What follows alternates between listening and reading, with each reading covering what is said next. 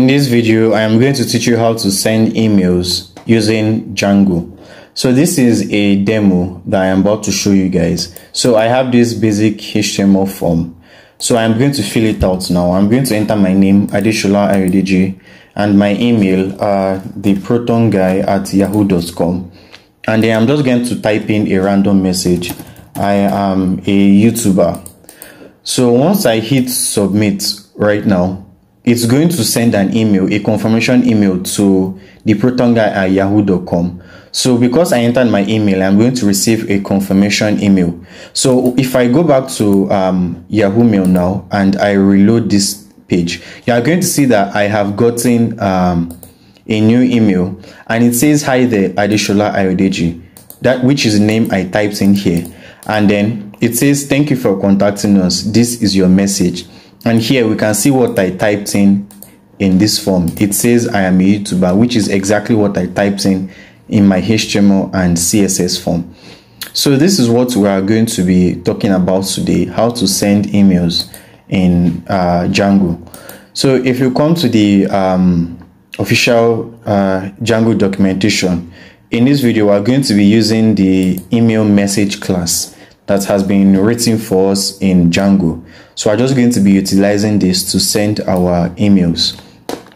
So before the first thing that we need to do is we need to declare some variables in our settings.py, and we need to assign them to certain values. So I'm just going to go to my settings.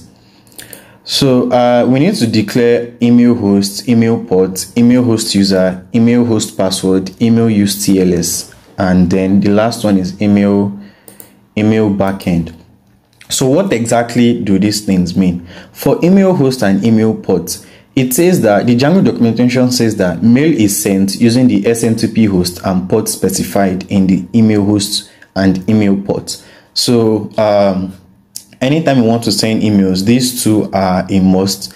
So in our code in the settings.py, the first thing that you should do is first create a variable named email backend and just type this in. And because that's like a standard thing that you should do anytime you want to use Django to send an email. And then the next thing is we need to declare the email host and email port. So email host, because I am using Gmail, a Gmail account, is going to be smtp.gmail.com. And then for email port, it's usually equal to 587. So just go ahead and type 587 inside there. Now the next things, email use TLS, email host user, and email host password. So the Django documentation talking about email host user and email host password, it says that if these settings are set, it's going to be used to authenticate the SMTP server. So basically what this means is that whatever email that we are sending obviously has to have a sender. Now what we are going to specify in this email host user is that sender email.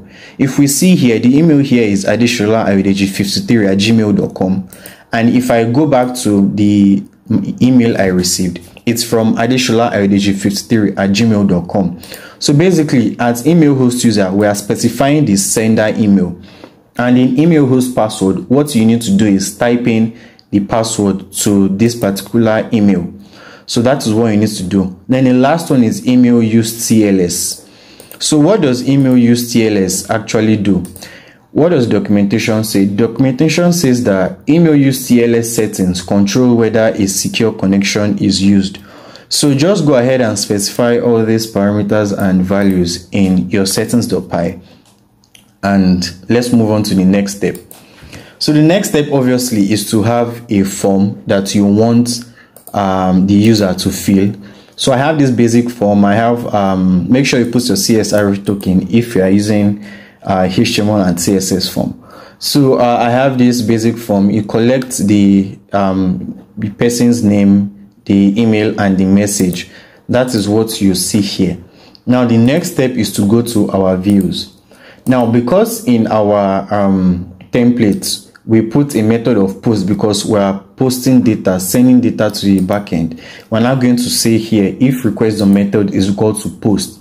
Now using these variables, we are going to grab what the user entered in this field, which is the name, email, and message. So we're going to say name is equals to request.post, and so basically we're getting everything that the user typed in each of these fields using these 3 lines.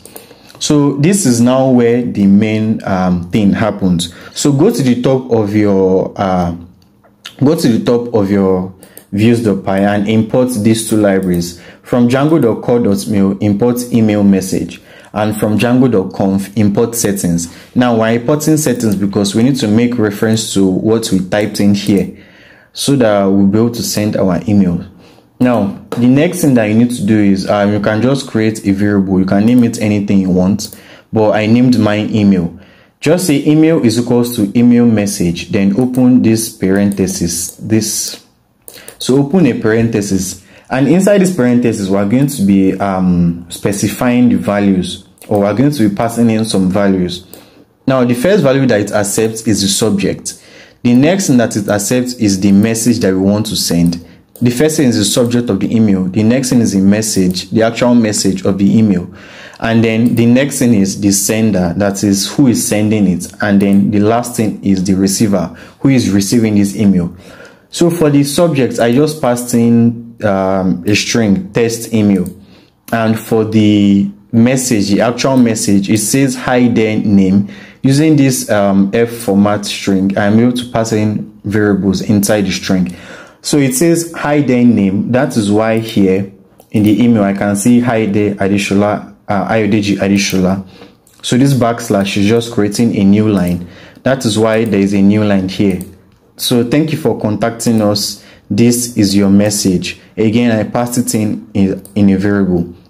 So the next thing is that we need to define who is actually sending this email. Now, because in our settings.py, we have already created a variable email host user, and we've put the password to this email.